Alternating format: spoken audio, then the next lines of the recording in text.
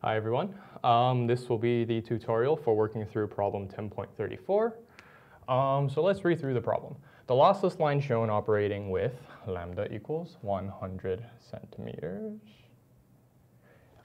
If d1 equals 10 centimeters, d1 being the length of the stub here, d1 equals 10, and d equals 25 centimeters, d being this length over here, d.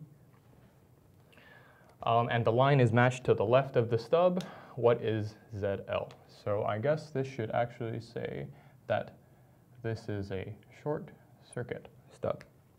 So working with the information we have, first of all, what we're going to do is we're going to use the fact that the line is matched to the left of the stub, and we're going to find the origin here.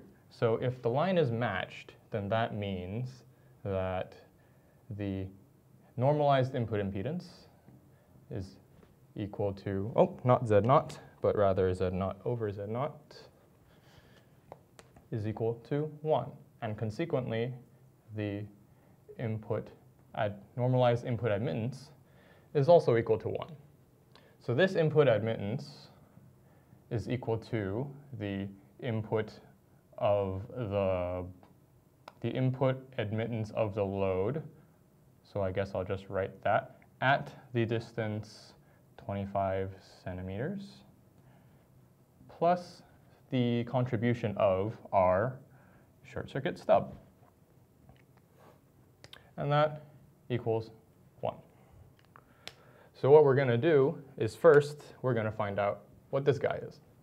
So starting from our short circuit point, that's roughly over there, or I guess over there, sorry. We're going to move 1/10 of a lambda.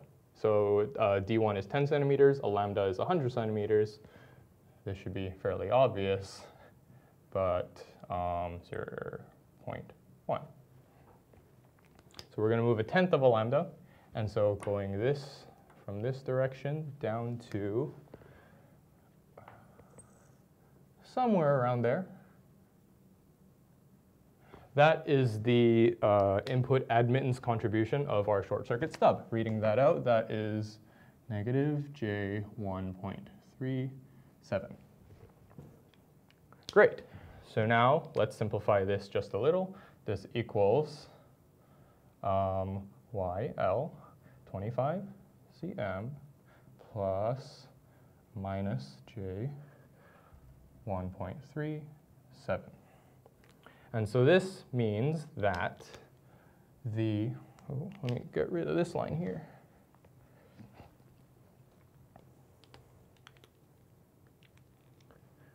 This means that immediately we know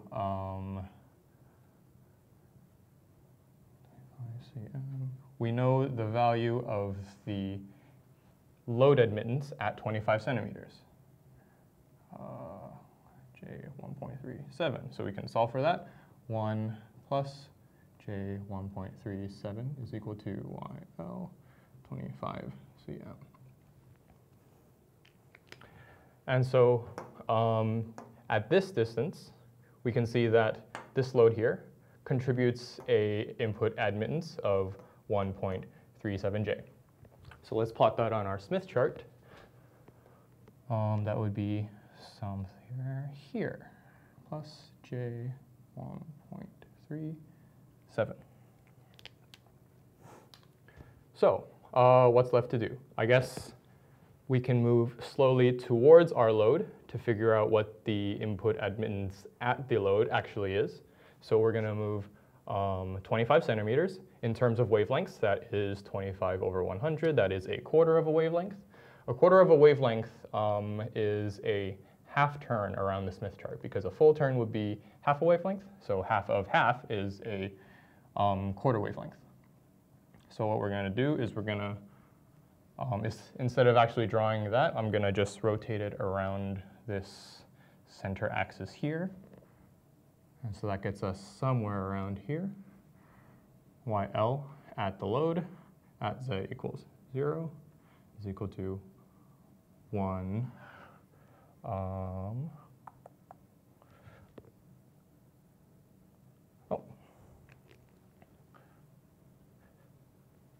Now, the actual value of this doesn't really matter yet because we're actually asked to find the value of the load impedance. So knowing that we are now at this point with our load admittance, well, in order to find impedance, all we have to do is flip it around again. So flipping it around again, we simply end up back here. Back here, we already knew what that value was. It was 1 plus j 1.37. So we can write here that our normalized load impedance is 1 plus j 1.37. And this should actually give us a Z0. If I recall from my notes, Z0 should be 300 ohm. Then our denormalized load impedance is then 300 times 1 plus j 1.37 ohms. And so first what we did was we found the contribution using the short circuit stub, and then using the fact that it was matched to the left of the stub attachment point, we found the input admittance of the load over here. Then we translated it over this way to find the input admittance at the load itself, and then rotated it 180 degrees once more to find the impedance. And we result in this. Thank you, everyone.